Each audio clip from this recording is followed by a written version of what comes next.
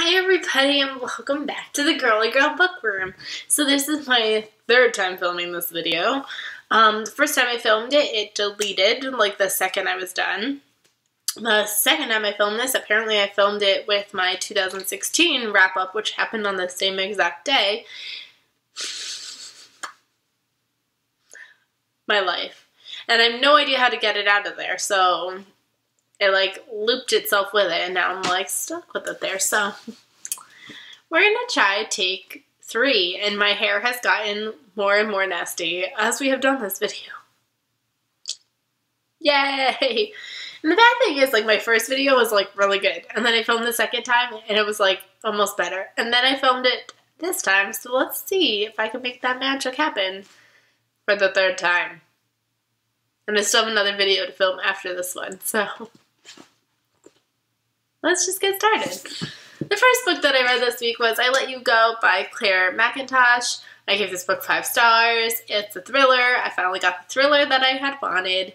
And I started this one because I was like halfway through this book and I like knew it wasn't going to happen. Like Patrick had his, he had to be at the graduation for the high schoolers, so he had that and he went out after. So I was like, I need a book that's going to suck me in, and this one's not going to do it. So I picked this one up and I finally got the thriller that I wanted. This is so good. It follows 2 parallel stories. It follows a hit-and-run accident that kills a like 4 or 5-year-old little boy and the cops who are trying to solve it and the family dynamic there. And then it also follows a woman who is like escaping to this like seaside town and we don't know why she's going there. We don't know much of her story whatsoever. I really enjoyed this book. In the beginning I was kind of like iffy about it because we're getting so much of this like cops family life and I was like, I don't care about your family. I just want you to solve this mystery. But then by the end, I was like really engaged. I didn't guess the twist. I thought I had the twist nailed down and I didn't have the twist all the way right. So that was really exciting, which then made the ending a little bit predictable, but you were already basically at the end anyways. So I still really enjoyed this. I really can't wait to read something else by this author. And then I finally finished The Sweet Smell of Magnolias and Memories by Celeste Fletcher McHale, and this book was sent to me by the Fiction Guild. I think I just wasn't like ready for this book. This is a completely contemporary Christian fiction novel, and you know that I was in the mood for thrillers, so I don't know why I picked this book up. This follows a man and a woman, and they somehow magically end up in the same area when a flood occurs and they are stuck on this roof together. They kind of form this like relationship, and then she gets rescued and he gives her all of his information and she goes off because they both wouldn't fit on this one boat. While she's on this boat, there's an accident, so she doesn't have his contact information. She doesn't remember the accident. So a year goes by and they haven't been able to find each other. They haven't been able to stop thinking about each other either, though. And she's kind of having these like nightmares and stuff because she doesn't remember the accident, but she's having nightmares of it. Kind of like a kind of undiagnosed PTSD. And the year goes by. She's in her best friend's wedding. She opens the door and bam, there he is after all this time. And he is the pastor. So she's having this like battle with herself, like, he's a pastor, can I still love him, do I love him, what's going on, like, kind of situation. Her memories start coming back. I feel like if I was in the right mindset, I would have really enjoyed this book more than I, like, kind of did. I gave this book 4 stars. I just felt like there was a lot of communication issues that weren't necessary. This girl is allergic to strawberries and refuses to bring her EpiPen anywhere, and she almost has like 2 like near-death experiences because of this, and I'm just like, come on girl, get it together. Get it together. But I feel like I would have really, really, really enjoyed this if I had like picked a different time to read it, but I definitely recommend it. I think that it is a solid like contemporary book, so if you are interested, definitely check that one out. I feel like I'm in speed mode now that I've spent like 10 minutes doing these videos. And then I read Things You Won't Say by Sarah Pekkanen. I had Patrick pick a shelf for me, like 1, 2, 3, 4, 5. He picked the shelf that this was on. And I had been toying with the idea of reading this, so when he picked that shelf, I was like, this is the time. I've read another book by her. I read Good Neighbors by her. I think that's what it was called.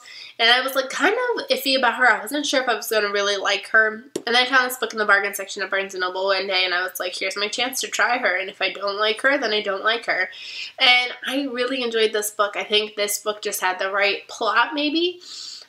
For this author, this follows a woman and her sister and her husband's like baby mama. Her husband has a teenage son with somebody else, and it alternates from all of their perspectives. This woman is the wife of a cop, and she receives a phone call saying that her husband was involved in a shooting.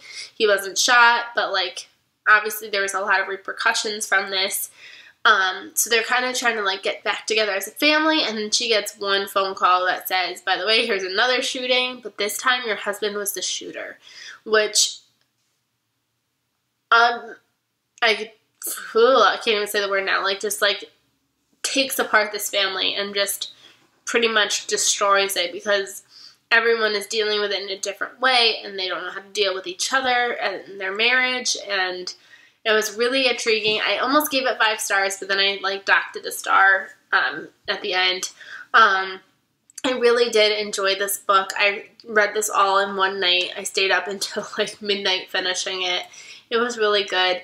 I definitely would continue reading things by this author, which is great because her covers are really beautiful. So I'm really excited to keep reading her. And then the book that I'm currently reading, and this is where my videos keep rambling like crazy. So I had Patrick pick another shelf. He picked this bad boy right here, and then he said that he wanted me to pick the second row because there's 2 rows of books here, and back there was like just massive books that I was just not ready for.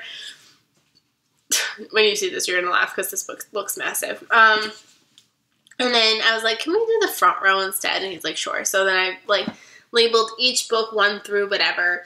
He picked this book, and I started it. And this is Along the Infinite Sea by Beatrice Williams. As many of you know, I read 100 Summers a couple years ago, and I loved that book. Then I read Overseas, and I wasn't crazy about it.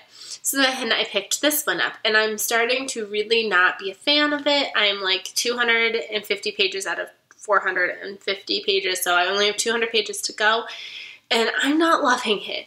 I'm like seeing cross-eyed. This book is beautiful, by the way. I'm like seeing cross-eyed. It follows 2 perspectives. It follows this woman who like sells a car to this woman in the 60s, so it's following that timeline. But the woman that she meets is the other timeline, and that timeline is in the 1930s. And it is like confusing, and I feel like there's not a lot going on. I'm not captivated by either one of their stories whatsoever.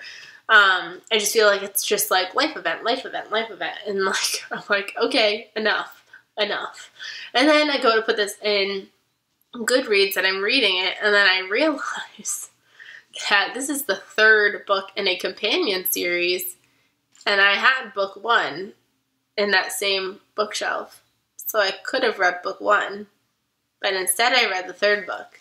But it's crazy because I didn't realize, like I'm reading it and they mention a character named Tiny, and I know that there's another book with the word Tiny in it, and I was like, oh my god, what if this is related to that book? And I looked at it, and it's like the 2nd book in a series, and I remember when that book came out and it seemed like a standalone. So I am so blown away that this is actually a 3rd book in a companion series. I don't know if I'm not enjoying it because I didn't read the first 2 or what, but I am just like mad disappointed. So I'm going to carry through and I'm going to finish the last 200 pages, but I'm just like, I'm just going to keep smiling through it because that's all I can do. So that's it for this video. My next video that I'm going to film is my TBR for my 24-hour readathon that I'm doing tomorrow with myself. It's going to take place tomorrow from 7 a.m., which is June 23rd, until Saturday, June 24th at 7 a.m., 7 a.m. to 7 a.m., because I'm never up at midnight anyways, except that one night. And I can only imagine like going through a full day of stuff and then having to be up at midnight and read as long as possible. So I'm just going to start at 7. Being a teacher, I'm probably going to be up early the next morning anyways, just because my internal clock is that way. And then I'll just finish reading until 7 a.m. That's my plan. 7 a.m. to 7 a.m. or 8 a.m. to 8 a.m. I haven't fully decided, but That's my plan. So I will see you in that video. I hope you guys enjoyed this video, and I will see you guys soon. Bye, everybody.